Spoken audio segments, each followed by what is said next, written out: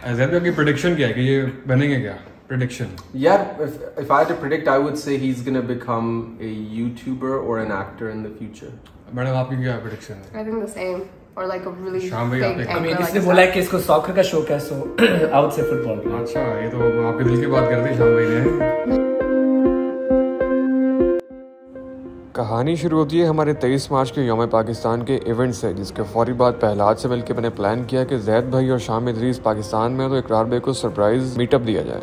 और मैंने पहलाज से ये आइडिया शेयर किया कि हम एक सरप्राइज छापा प्लान करते हैं कि ज़ैद अली और शाम इदरीस अपनी टीम के साथ अचानक आपके घर पे आएंगे और इकरार भाई को सरप्राइज करेंगे।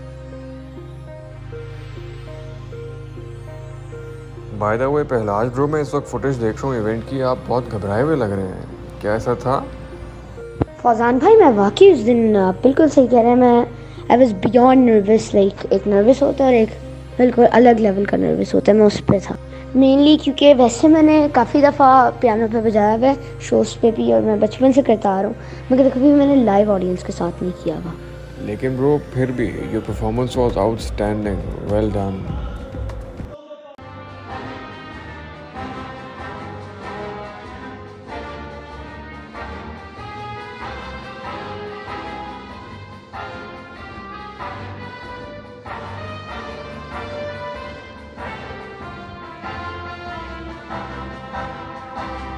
लेकिन अनफॉर्चुनेटली किसी भी तरीके से हमारा ये प्लान गैस हो गया। तो ये प्लान कैसे गैस हुआ ये जानते हैं इन्हीं से। हाँ जी, मुझे पहलाज ने कल कहा था कि आपके लिए सरप्राइज है, कोई आ रहा है, तो मैंने कहा क्या ज़ैद है, तो वो हंस पड़ा कह रहा, तो बेखल मिलवा दे। मैं तो ज़रा मजबूरन मुझे आना पड़ा यहाँ पे रमज़ान की आईडी की शूट के लिए। बेसिकली मैंने बाबा से कहा कि कल कहीं जाइएगा नहीं क्योंकि दो बहुत फेमस लोग आ रहे हैं आपसे मिलने, और उन्होंने गेस कर लिया, कहते ज़ैद। मैंने कहा आपको कैसे पता? और मैंने कहा, उन्होंने कहा No, but they know my demographics, which is why they didn't hear me. They know my demographics already. Wait, I don't understand. I've never gone to a Ahmed, how old are you now? 12.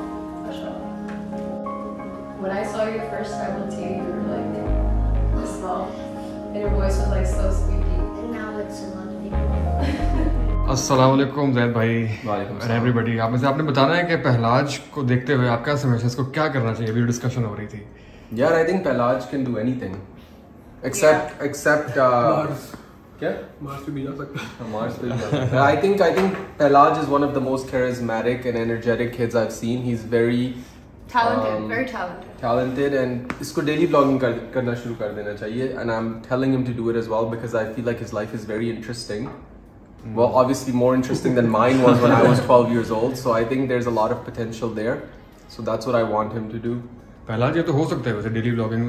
Yes, but अभी क्योंकि मेरे पास करने के लिए कुछ नहीं होता, बस घर में ही होता हूँ मैं। तो यार घर में भी आप दिखाओ, आप घर में भी कर सकते हैं। आप अपने अम्मी के साथ कुछ कर रहे हैं, आप अपने अम्मी का मेकअप कर रहे हैं आप। अम्मी का मेकअप कर रहे हैं उनके ही मेकअप से।